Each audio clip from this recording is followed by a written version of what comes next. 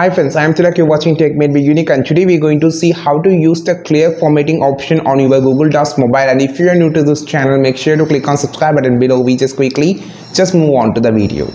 So how to clear formatting and what are the use of clear formatting tool option on your Google Docs mobile. I just going to show it's actually an important video and important tool that you want to use it. For an example, here I just going to type my name.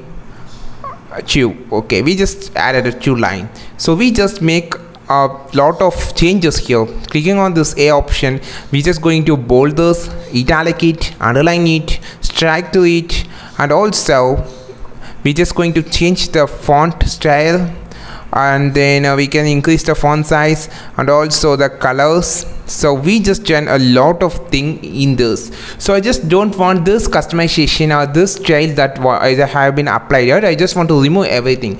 So you will want to turn it off one by one.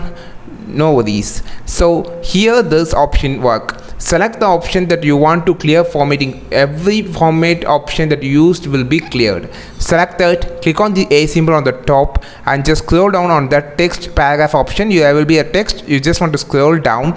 You will see option for clear formatting. Just click this, which actually brings it to the original text format that you have been created.